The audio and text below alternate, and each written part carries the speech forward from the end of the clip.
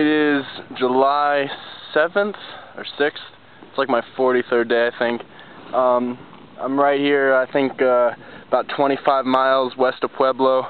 That's the Rocky Mountains behind me. I just did this video a minute ago, I guess about 5 miles back, but I decided to redo it just because it's closer and closer I get, the more and more beautiful these things get. It's taken me forever to get up there, but it's just amazing how just I'm being engulfed by these mountains.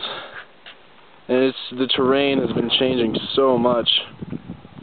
You know, like at first it was really flat, and just through Kansas so flat, and then it's just getting hillier and hillier.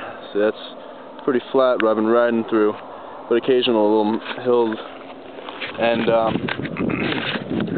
yeah, I just really looking forward to the Rockies. I know I met a bunch of hikers or bikers coming the opposite way who said that the Rockies was their favorite part, definitely the most beautiful part of the entire Trans Am or Western Express. I don't know how it's going to compare to North Carolina Smoky Mountains. Those are pretty beautiful, but we'll see. I also got my SPDs on, the pedals. The other guys finally sold me on them. They're pretty cool being able to just pedal straight up, but it's a little tight. We'll see how they turn out. So yeah, I'm looking forward to those Rockies.